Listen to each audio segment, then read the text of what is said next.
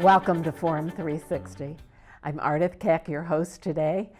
Music is a large part of our lives.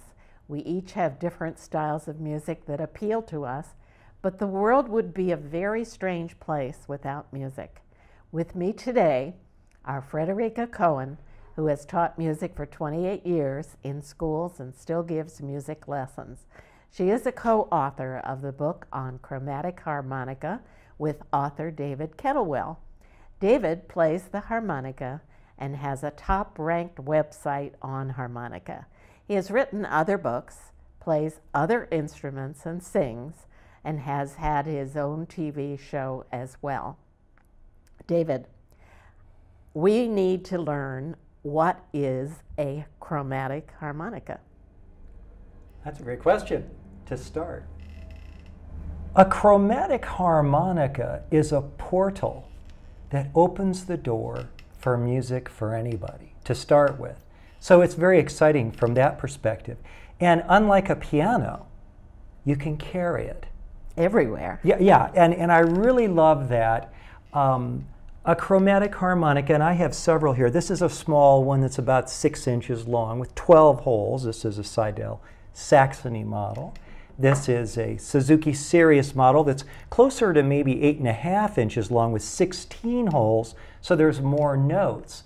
And this is a Hohner CX12 jazz instrument that again is a 12-note harmonica, but a little bit different notes than the Seidel in terms of where it starts. So it's basically a breath instrument played with the breath. And interestingly enough, it's played with a blow like an oboe, but it's also played on a draw. So in other words, it's in and out that you breathe, both. Just like how you breathe. It's in and it's out. And you know, the correct technique, they oftentimes say, is like breathing, in and out with the instrument, not blowing into it or sucking on it. And of course, it has reeds on the inside. And some of your viewers may be interested to see the inside of an instrument. And this is the inside of a chromatic harmonica with little teeny reeds that are metal. And now we have the inside showing brass and showing some black parts, and that's what makes the music? That's what makes the music, as long as you've got somebody to blow into it and draw. Okay. You know, but what's the difference between this kind of harmonica, a chromatic harmonica, and a regular, as we know it, harmonica, say the kind of harmonica that kids would play? Well, there's a big difference. The harmonica that you're talking about that we say is like, you know, the regular, is actually what's called in the field of music a diatonic harmonica. And that would have a scale of 8 notes. Do, re, mi, fa, sol, la, ti, do, da, da, da, da, da, da, da, da. The regular octave. Yeah, the stuff, okay. But what about the notes between the notes, what are called accidentals or sharps and flats? Da, da, da, da, da, da, da, da, da, da, da, da, da, da, da, da, da, da, da. Okay, so you got more, you got 12 notes, you know, in the scale that's chromatic scale, and you only have really 7 or 8 there in the diatonic. Are they expensive? Well, I don't think so. I mean, not compared to other instruments. You can buy a decent starter harp in the $110 range. Professional harmonicas start at $200 and go up to thousands, but between $200 and $800 gets you a lot of harmonica. That's fairly expensive, but not out of sight compared to some other instruments. Do you have to read music to play a harmonica? No, no. As a matter of fact, the most ancient style of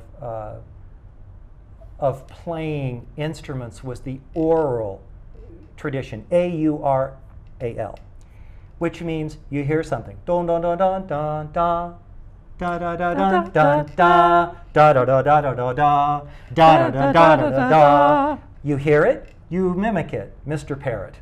Okay, and so if you hear a piece like "My Funny Valentine," My funny Valentine. She can play it on harmonica, she can sing it. So my point is that you get to the point when you play with music in your life, which we really encourage people to do every day, to bring music into your life. It's one of the main themes in this book, Love of Chromatic Harmonica. Love, L-O-V-E, love of chromatic harmonica. And we really would like to see people bring music into their lives every day, but it is affordable, and it's an easy instrument to play at a beginner level, and it's really hard to play it really well. So you've got this wonderful scope of growth, and I think it's a terrific instrument. What do you think? I would agree totally. It's a terrific instrument to bring music into your life with. And an easy way, perhaps, to bring music into your life. It's a very affordable way, an easy way, and it's an enjoyable way. Why did you get started with harmonica? I got to ask.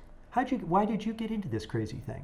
It's something I always wanted to play, and when the opportunity presented itself, I jumped at it. Aha. Okay. I want to hear you play something, but first we're going to talk about music in general. And Frederica, you've taught music for many years. What age group did you teach in the schools? I taught elementary and middle school children when I was teaching. Okay. Did you teach them to sing, play an instrument, or both? I taught them to play violin, viola, cello, and string bass. Do you play all those instruments? I play violin, viola, and cello. String bass was sufficient to teach them. I play other instruments as well. I play euphonium in my brass ensemble at church and in tuba Christmas. And tell me what a euphonium is for our audience. A euphonium is, you could call it the soprano member of the tuba family. Okay. Okay. That's quite a lot of instruments. Tell me, what role does music play in your life? I can't imagine my life without it. It's been part of my life since I was 9 years old. I'm a retired music teacher now. My music has been a bedrock for my life. It's been a part of my life that I can't imagine it not being there. It's been a part of my life that has given me stability, a job. Perhaps happiness. Oh, it's been happiness, but it's been a job that people say when you enjoy what you're doing, it's not work. And it wasn't. This Beautiful music is like, it's a magical healing thing. And it gets into you and it changes your thinking. And I remember 2.5 years ago, I said to myself, you know, getting younger, of course, and I said, what do I really love in life? You know, what do I truly love deeply? And I thought, music. And that's when I started to pursue this. But in a world that has a lot of electronic gizmos, and there's a lot of pluses, you know, thank goodness we have the wonderful media that we have to learn so much in the web. But there's something about doing it and playing it personally that brings the magic, the healing, and the joy of music into your life every day. And it will change your life for the better. Would you agree with that? Oh, definitely. And music has opened up doors for me all through my life that I don't think would have been opened if I hadn't been part of music. And that includes not only playing, but listening, I assume. What kind of music drives you? What kind of music is your love? The first thing that people ask when they get into music is, what do they like? The longer you're in it, you ask a different question. What is it? I'll go into the library, close my eyes, and grab 12 CDs, put them in a bag, bring them home. They're all well played, but they're all weird kinds of music. I play along with everything. And that would be classical. My personal style is romantic ballads from the 1940s and 60s. Beautiful songs like Moon River, My Funny Valentines, things that Frank Sinatra might have sung or that Chet Baker would play. I love that lyrical sound, or opera. But They're all fun to play along with, and I see them as all valid. And that's something you said over the years, is you see the validity to all music. What's your favorite? I'm classically trained and I enjoy classical music, but my tastes are very eclectic and wide-ranging. I enjoy Celtic, I enjoy jazz, I enjoy folk music. There's hardly a type of music that I don't derive pleasure from out there. So, and classical as well. You said you're classically trained. Yes. Classical as well. I go to the symphony. I enjoy playing jazz, just got into that recently. But there's hardly a genre of music that I don't enjoy and can't derive pleasure from. How about rock? Rock and roll, classical rock and roll, the old style rock and roll. The old style yes, rock and roll. I enjoy. When I was young, we thought that was wild music. We don't anymore. No, considering some of what's out there now, the old style rock and roll was not wild. Yes, right. Well, let's hear a little chromatic harmonica. I'd like to talk about the book after that. David, what are you going to play? Well, what do you think about Moon River? Do you like that one? Definitely. Moon River, wider than a mile, I'm crossing you in style someday. I don't know what this song means. I sing it, I play it. See if you can figure it out. But I love the song. That much I know. So this is the harmonica I'll be playing. It's Seidel Saxony. This is a little slide in it. Takes it up a half tone if I need it. And so here we go with the band.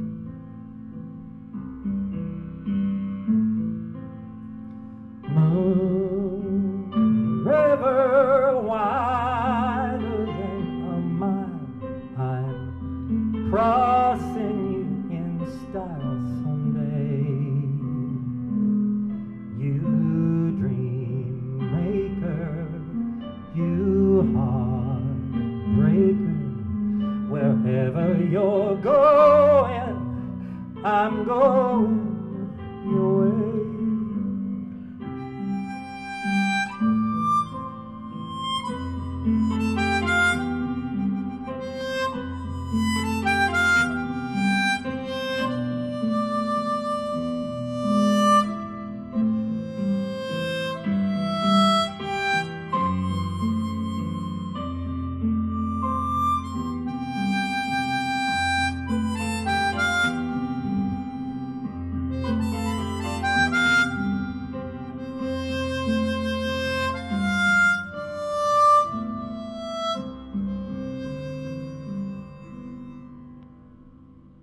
This is Ardith Keck, and I'm your host of Forum 360.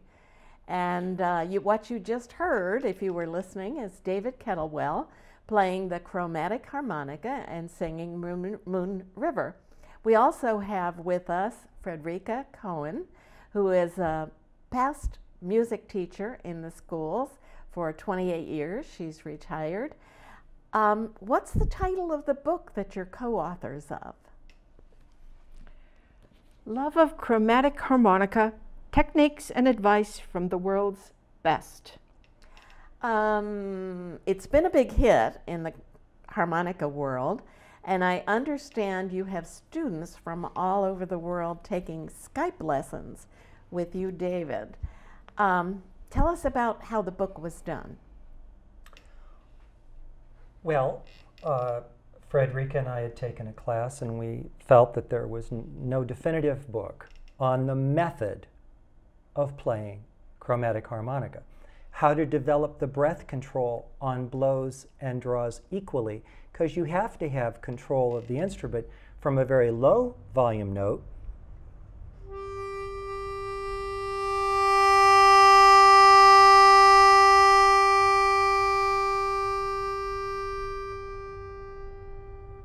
That's one of the techniques, is to learn how to use your breath. Another is how to do something called vibrato, which is done with violin and oh, that's voice vibrato. Mm-hmm.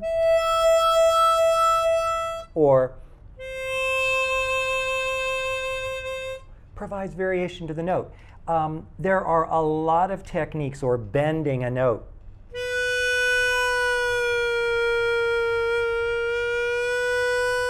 Taking a note flat and bringing it back. So there are techniques that are taught in the book. But then we got the idea of starting to interview some of the world's best players, and it started off with 2 of them.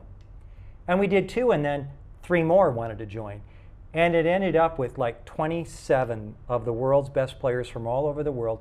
And that represents about half the book, smack in the middle, 340 pages. It's just one interview after the other where people share how they think about music. Like one guy in Japan, he's picturing a mountain while he's playing, and he told me, if I see the mountain, so will the audience feel the feelings I feel when I picture the mountain. Some of the players have been reading music since they were young, and they read faster than we read words, and they're just extremely skilled with scales and reading music. And others can't read a note, people that are world famous. And that's one of the things I love about the harmonica, and that I think Fred realized, it's the equalizer. You can come into this instrument with so many different approaches. So the book is a method book for the first 100 pages, 340 pages of interviews, which I thought were fascinating, about like Talek Olested, who lives in over in Europe, in Holland right now, and he said the real job of a teacher in music is to teach the love of music. It's not techniques, it's the love of music. That kind of opened my eyes up, quite a bit.